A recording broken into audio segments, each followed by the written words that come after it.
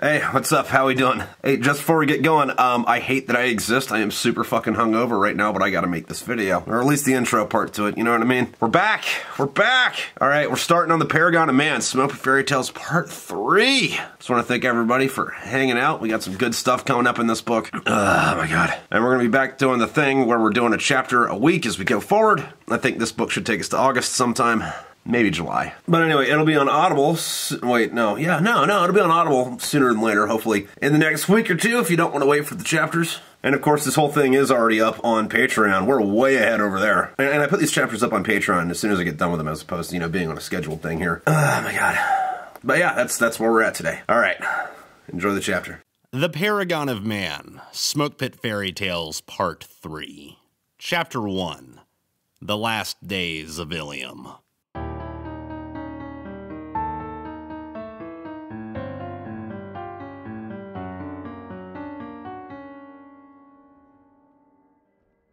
Orders never came. Weeks passed without a shot fired. The first flurries of Frost's fingers fluttered in the light of the flames. The air was cold, but not so cold to touch my bones. Doc, DeLaGarza, Correa, and I sat around a fire next to the tarmac. And so it begins. I looked to the sky. Besides a few Marines and their fires, there was no observable light in any direction of the horizon. The sky was black. Thick clouds covered the heavens across the horizons. The sun, moon, and the stars hadn't been seen since the city fell. Remember when I told you guys invading Russia in the spring was a bad idea because we'd be here until winter? Doc stirred. Because we're here, in the winter. Do you think that that's what Ivan's waiting for? I kept my eyes fixed to the cloudy blanket of night. Us to freeze to death? Correa shook his head. I doubt it. We hadn't had communications with anyone outside the city in over a month. There's something bigger that has to be going on. No one? DeLaGarza asked. No, supposedly ships are still just past the horizon. They may have been sunk, but that doesn't explain why the sat phones ain't working. Or why we can't contact any of the adjacent units not in St. Petersburg. They probably just forgot about us. At least Ivan stocked up on chow and water so we don't starve to death through the winter. Doc stated as if he didn't care for our fate. I smirked. How long do you think it'll take before we have to start eating the prisoners? Have to? Or do it voluntarily? Out of spite? Correa shook his head. There's less than 50 of them. They'd probably only be able to feed us for a week. Shit, the Russians haven't even sent scout teams to check on us. So it's not like there'd be more coming in for dinner. I lit a cigarette that I'd plundered from the Russians and wrapped a coat I stole from a warehouse around my body. I'm just glad they said to hell with the regs. There's no reason for it at this point. I scratched the month's worth of beard on my face. Lieutenant Toshi appeared from the darkness and sat on a crate next to us. Evening, gentlemen. Hey, sir, how's the night? Toshi rested the AK he'd been using on the crate. Same as it's been. Tomorrow, Echo Company is loading up on captured Russian trucks and heading to the MEF headquarters in Riga. We're that absent on orders? Yes. The Army, Brits, and Germans are in the same boat we are. I would have a pilot relay information for us, but the last Daedalus flew out of here last week and hasn't been seen since. The German mechs walked here, but I can't send them to one of the ships because we don't know where the damn ships are. If we did, we could probably contact them via line of sight comm, but there's nothing. The next morning, Echo Company rolled out with Ivan's trucks towards Latvia. Doc and I sat with our breakfast of watered-down, powdered-based Russian egg rations and watched the convoy creep out of Ilium's gates. So do you think that the war's over and no one bothered to tell us? I asked, struggling to get the soup-like eggs to stay on a fork. I don't know, dude. What if the world ended? Doc, the world didn't end. We're still here. Well, what if we're dead and this is purgatory? Like we got killed and now our souls are stuck here. Yeah, given our history with death and what's been going on with our bodies, I don't think we're gonna die for a long time. Why did we survive that explosion in Iran that should have obliterated us? Why am I alive after getting shot in the lung? It's because we're stupid and we ate that shit in that dungeon in Iraq and now we're probably cursed to walk the earth as immortals, still subject to the pains of just being alive. Shit. If that's what's going on, I would have at least wanted to be cursed by a demon or a wizard and had the rules explained to me. Fuck this trying to figure out exactly what the terms and conditions of this bullshit is. What if we did die in that cave and we've just been in hell since then? I tossed the flimsy paper plate and the greenish powdered eggs. I don't fucking know, Doc. I pulled a cigarette from the inner pocket of my coat. It took a few strikes to spark the lighter. All I know is that this sucks, and I want to go home to my wife. You never found out where your kid was, did you? Nope. I tightened the jacket around my body. The air didn't warm up from the night before. I haven't so much as even got a letter from Penelope in over a year. Fuck, dude. No one's got any mail. Shit wasn't even that bad in World War II. Fuck. I just hope she hasn't moved on. Doc looked over at me. Well, this is probably going to end up being World War III. I exhaled a thick plume of smoke. Whatever it is, I'm going to run out of cigarettes soon. And that's going to be the worst part about this. Cold, bored, scared, sober, and out of smokes. The next few weeks passed the same as the month before. No contact with the outside world and no Russian visitors. Every day the temperature dropped a few more degrees and the sun, moon, and stars stayed a little more hidden behind a thick blanket of dark clouds. I was sitting by the gates with Doc when Echo Company returned. They came back with fewer trucks than they left with. That's a noticeable difference. You think they had to fight through Ivan to get there and back? Probably. Doc turned to face them as the vehicle stopped. The Marines stumbled out of their trucks. They moved as if they were disorientated, swaying in semicircles as they walked away from their vehicles. Some only exited the door to lay on the concrete. Doc and I started to walk towards the Marines. What do you think's up? I don't know, man. Echo Company wasn't wearing flak jackets or Kevlars. A lance corporal curled himself up next to a tire. We kneeled beside him. Ah, man. I examined the Marine. His skin was red. Blisters and lesions bubbled sporadically across his flesh. What's your name, dude? Doc asked the fetal man at our feet. Elpis. I'm a corpsman. I'll get you taken care of. Doc rubbed Elpis's head, only to have his hand return with a thick patch of the Marine's hair. Doc gave me a look of dread. Elpis started coughing. Doc held his shoulders and rubbed his back. Bile spewed from Elpis's mouth. Hank, we gotta get him to the aid station. We lifted the Marine by his arms and made our way across the tarmac. Elpis's bile turned to blood. The vomiting was only halted by screams. We were 50 yards away from the medical building when Elpis shat himself. Brown and red fluid flooded his trousers. Elpis's body went limp. We got him inside and laid him down on a table. Doc wrapped his hand around Elpis's throat for a few seconds. He's dead. What the fuck happened to him? I stared at the man's body. I don't know. We're gonna have to find out what they saw out there. Chemical attack, maybe? The Russians have some pretty nasty shit.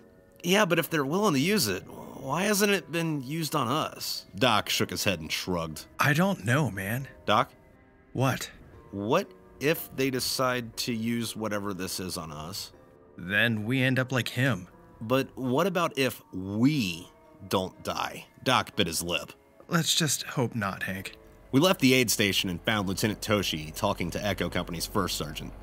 The first sergeant's eyes were sunk deep into his face. His skin, red like fire, had started peeling from his body. His voice and limbs shook. There was nothing there. Riga's a burning crater. So is every city between here and there. They blew it all up. There's nothing left. He searched for a canteen in the Alice pack he was leaning against. So, there's nothing? No one? Toshi inquired. The first sergeant took a swig of water and shook his head. He leaned back on his pack, closed his eyes, and stopped breathing. The canteen dropped. Its contents wet the ground around it. We were silent. I started to shake. Was it terror I felt, or was it hopelessness? Itching pressure built behind my eyes. My jaw shivered. I could see the pain in Toshi and Doc's faces, straight through their eyes to their souls. We're not ever going home, are we? Toshi ignored me in favor of rubbing his brow. The rest of Echo was dead within a few hours. They were buried with the rest of the Marines whose bodies were left after the fighting stopped. That night I laid in an underground hangar at the feet of Russian mechs.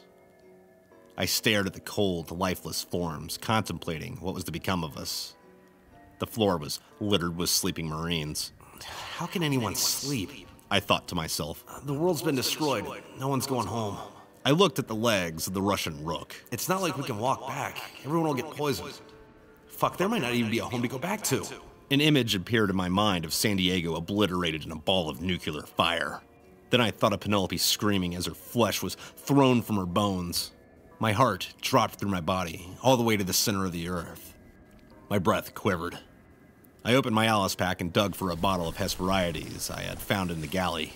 I popped out the cork and rested back on the foot of the rook. The touch of cold steel through my clothes was the caressing of an evil god. What if Penelope's gone?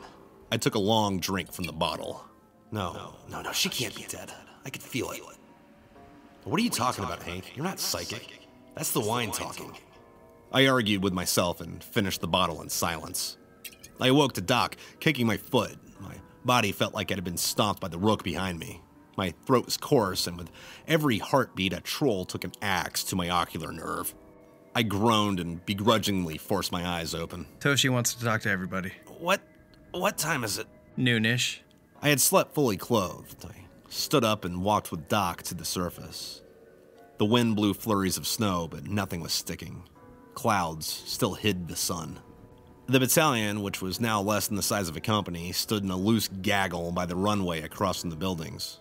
I nodded at Fowler, Correa, and DeLaGarza. Lieutenant Toshi, the only officer left, called us in close. The Marines offered a low grunt. Afternoon, gentlemen. The division's leadership had a meeting this morning to discuss our situation and plans for our move forward. Intel analyzed the information Echo Company brought back. That, combined with what the surgeons had to say about those Marines, we're pretty sure that nuclear attacks have been made against everywhere, at least as far as Latvia. As we all know, communication's been down since shortly after we captured the fortress. It's reasonable to believe the ships have been sank, and there is no one coming for us. We're going to lay here and wait for another week in the hopes of someone contacting us. And 7 days from now, presuming the situation hasn't changed, us, the Army, the Brits, and the Germans are going to start journeying home. Tomorrow morning, we're going to start stripping Ilium of anything we feel valuable to take with us and load on the vehicles. The Russians do have mop gear stored in warehouses, so we will be taking that with as much food, water, ammunition, medical supplies, and fuel as we can load. Given the nature of our circumstances, helmets, body armor, PPE will not be required to bring. How are we going home, sir? Fowler asked. Given how much food we anticipate being able to haul, leadership thinks it would be best to divide up by regiment, seeing as how after a few weeks, at best, we're going to have to scavenge food for ourselves. The 7th Marine Regiment is going to push north into Finland, then across to the port city of Bergen on the west coast of Norway. Hopefully once we're there, we can get our hands on a ship and sail home. 5th Marines is going along with the Germans and Brits through the Baltic state to Germany, then England. If there's enough of an England left, they too are going to be commandeering a ship. 1st Marines is heading southeast through Russia, then Kazakhstan and Mongolia, then back north into Russia where they will cross the Bering Strait. The 82nd Airborne plans to move northeast and cross the Pole, and head south through Canada. Everything we don't carry out of Ilium will be burnt. The engineers are going to place explosives throughout the fortress, and after we've left, we're blowing this fucker up like we should have done in the first place. The lieutenant stared at the Marines for a few seconds. Does anyone have anything for me? No one offered a word. All right then. Your packing list will be left to the individual. Dismissed. Toshi disappeared towards his bivouac. I pulled out a crushed pack of Russian cigarettes and my lighter. What do you think of all that? I don't know what to think of that. That's better than hanging out here. And out of the 4, we probably got the best gig. How's that? Well, 5th Marines is going through what killed Echo, so those guys will be in mob gear the whole damn time. Walking all across Asia is not going to be fun or easy. And just fuck going over the North Pole. I rolled my eyes. Sure, but we'll still have to go above the Arctic Circle to get where we're going. It's not like it's going to be any less cold. I remember when you were an optimist, Hank. When? I exhaled bitter Russian smoke. Yeah, where the fuck did that happen? Afghanistan? Ugh. Did you find anything useful to take with you? Besides cold weather and chemical warfare gear, I'm just going to pack a few small war trophies. I have a pack of chew left. I'm going to save that until we're on the move. Why don't you just eat cigarettes like the Serbot used to? I'm not that desperate. What about you two? I flicked the ash from my cigarette. Wine. Lots of wine. The Russians have crates of it down there, and cigarettes, and a Thor's hammer I took off a guy. My hatchet, K-bar, rifle, and letters. Yeah, I'm probably just going to double down on that. The final days in Ilium passed. We loaded everything that wasn't bolted to the ground into trucks and started our journey home. Doc, DeLaGarza, Fowler, Correa, and I rode in the back of a 6-wheeled cargo truck stuffed with the supplies. About an hour after we set off, the convoy stopped. We dismounted and looked back at the fortress Ilium. In an instant, the concrete and steel monstrosity flashed as bright as the sun. A column of darkness soared above it to the clouds like Satan's arm reaching to heaven from hell below. We loaded back up and continued north towards Finland, snaking around what could be loosely defined as a road. Some pavement had been crushed from battle. The highway that wasn't scarred from the war was sheeted with winter's snow and ice. We were constantly assaulted by the howling wind. We halted and slept through the nights. Only one man from every other truck stood watch. We were in no hurry, and we hadn't seen another soul. The days passed quickly. A Joker story might arise, but most of my time was spent blankly staring out the back of the truck or looking at photos and letters from my sweet Penelope.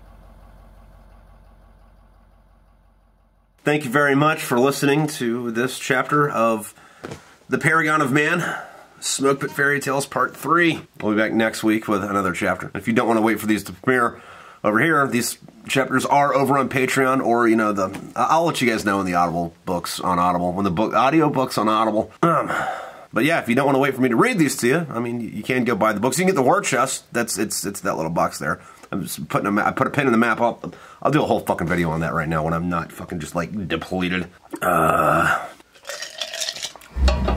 speaking of those two, hey, the furnace is on. That's great. Okay, but anyway, speaking of those two things, I want to thank everybody who's gotten a War Chest, and I want to thank everybody who's following me on Patreon, and I want to thank you for sitting here and watching this whole thing.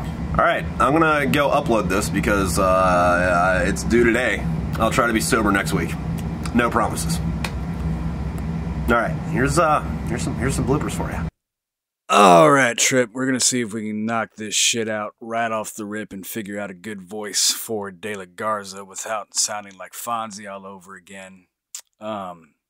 This motherfucker only got 2 lines in Chapter 1, so I'm not going to send that to you as a separate file because that seems retarded and like a waste of time. I am sure you're smart enough to notice that's what's going on and divide the lines accordingly. However, I am not sure that you are sober enough, so I'm going to warn you anyway. Alright, let's do this. The Paragon of Man. Let's try this. Talking to the box trip. There's less than 50 of them. They'd probably only be able to feed us for a week. Shit, the Russians haven't even... the Russians haven't even sent out scout teams. This is going to be a wholesale take. I will not be pausing for anything. This... Oh, okay. All right. So this is the exact same settings, except for the microphone is straight up. I am facing the gain sign, and it is as far back in the box as it will go. Okay? That was terrible. I don't know what to think of that. Real trap shit. The rest of Echo was dead within a few hours. They were buried with the rest of the Marines whose bodies were left after leaving... Fucking work, mouth! Alright, Smoke Pit Fairy Tales, Book 3.